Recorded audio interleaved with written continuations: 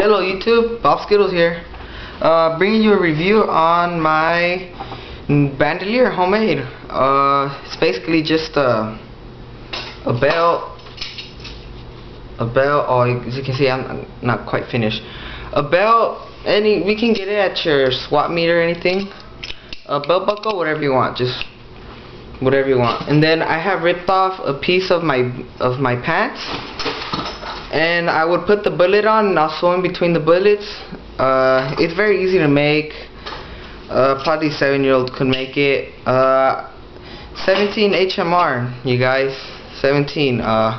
Today I'm using the Remington because my other ones, they're in my brother's room. But 17 HMR, here you go, show you the bullet.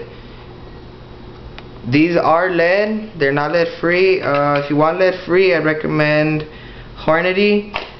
Yeah, so basically just a bandolier. I'm not finished, I still need to do this side right here.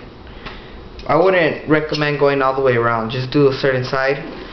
So basically, to put it on, all you need to do is just put it on like a normal belt. Normal belt. There's one key thing though, leave a gap in between right here, so instead of coming all the way over here, you can just push the bullet up, boom, put it in your rifle. And yeah, this is good. It's good with, I mostly recommend a 17 HMR, well, a 17 HMR and a 22 Winchester mag. It's a Magnum. This one, I have no idea what kind it is. Yeah, pretty much the same thing, same way.